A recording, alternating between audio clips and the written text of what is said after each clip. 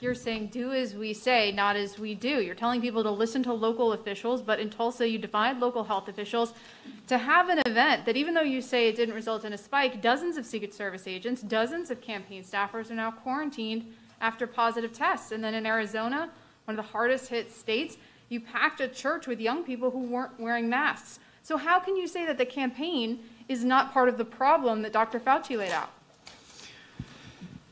Well, I want to remind you again that the freedom of speech and the right to peaceably assemble is enshrined in the Constitution of the United States. And even in a health crisis, the American people don't forfeit our constitutional rights.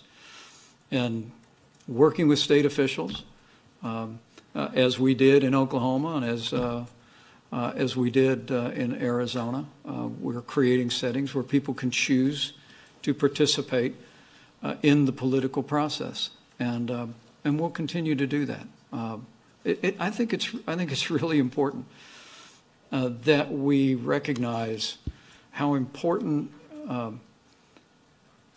freedom and personal responsibility are to this entire equation. But allowing younger Americans to understand, particularly in the counties that are most impacted, the unique challenges that we're facing in their age group, we think is important. But look, it's so important that we recognize that as we issued guidance to reopen America now 2 months ago, and now as all 50 states are opening up our country again, people are going back to work, American everyday life is being restored kind of one step, one day at a time.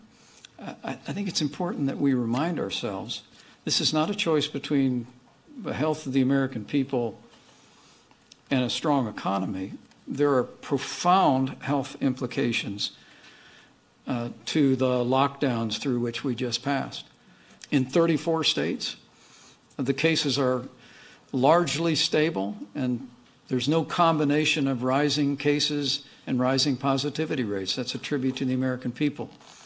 And in the 16 states we're focused on today, we simply want to equip particularly young people with the knowledge of the part that they can play in stemming the rising tide of new cases. Not because the coronavirus represents a significant threat to them.